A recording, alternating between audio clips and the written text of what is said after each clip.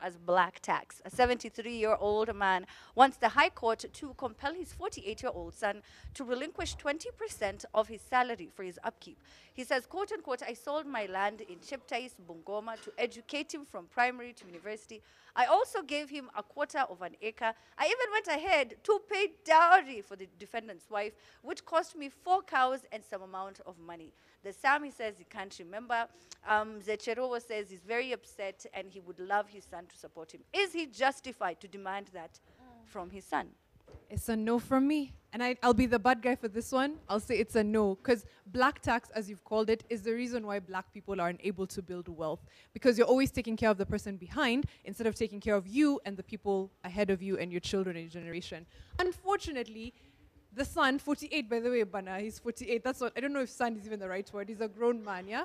Did not ask to be born, did not ask to need food, water, education, did not ask to have any of this. It's your job as a parent to provide. There is nothing that compels. As Africans, of course, you'll take care of your folks and you'll take care of the people around you, but there should be nothing to compel you to take care of your folks just because they took care of you. That was their duty, literally. I think looking at kids as a retirement plan is one of the reasons why we're just like, in a cycle of poverty, because you think of your kids as your retirement plan when you should be your retirement plan, and vice versa, so that you build and you leave for the next person, and then they build from that, as opposed to every small money you get, instead of enjoyment and this that instead of enjoyment, any little money priorities, I get. No, I'm kidding. Yeah. Instead of investing, instead of figuring out your retirement, instead of building yourself, instead of relaxing, it's always going to family, friends, nini, and it's black tax. So I disagree. I don't know if the court will compel him. 20% is also a lot, but you had the kid. It was your choice. It's not up to them. That is true. The thing you keep thinking is how African parents are very private about stuff. If you have a torn piece of cloth, if you haven't eaten, they'll tell you don't eat kwa wenyewe, usioneshane, usiniaibishe and stuff.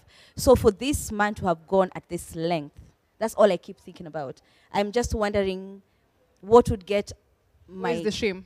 Not really. Like what would make is it after a number of conversations? Is it I agree with you to some extent, but I just wonder, considering how we were brought up by our parents, what it took for him to get there.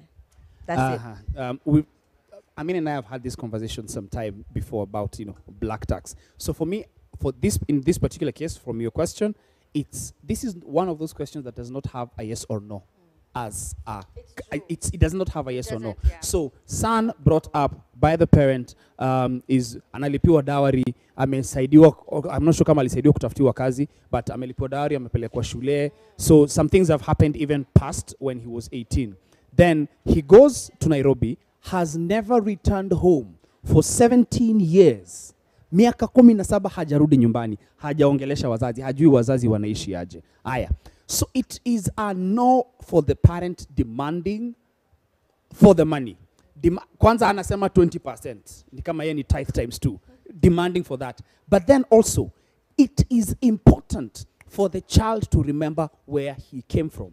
And nasi mambo ya ati lazima mimi nipate pesa yangu niende nijifanyie nijikuze mimi sawa. Lakini inakusaidiaje wewe? Ukigrow uende na hata haujasaidia mtu yoyote kundu nyumbani, especially mzazi ambaye amekulea. But Mato, can we agree so far we only have one side of the story? So you can't say that this guy is just somewhere chilling and enjoying whatever money he's making. This is true. I highly doubt a human being would do that. Let me tell you, sometimes I feel like also parents don't care what you have going on with your life. But uni mtu amesema miaka 17 hajaonekana nyumbani. Hujui wafanya nini? What is he doing in the 17 years? It's true. I agree with Matozo. What's It's happening in the 17 50-50. years.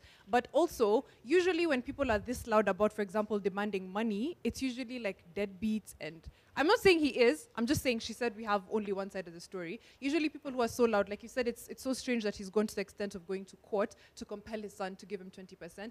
Usually the people who are that loud, it's because there's somewhere they went wrong. It's because there's usually something happening behind the scenes. It's like the parent who disappears from your life for years and then sees you doing well. They're like, oh, Matono nekananga kwa TV. Let me come get my 20%. I'm not saying that's what's happening here, but usually there's something like that going on. Well, this particular parent has said that he's been there, he's paid fees, he's done a lot for his son. But I know that this is something that a lot of Kenyans actually go through. At the end of the month, you're already broke because you know you have to send it to so and so and so and so and so and so and your nephew and your cousin and there's this entitlement, this responsibility that's just become yours and no one will understand. What do you think? Let's read some of the tweets when we get back at the trend.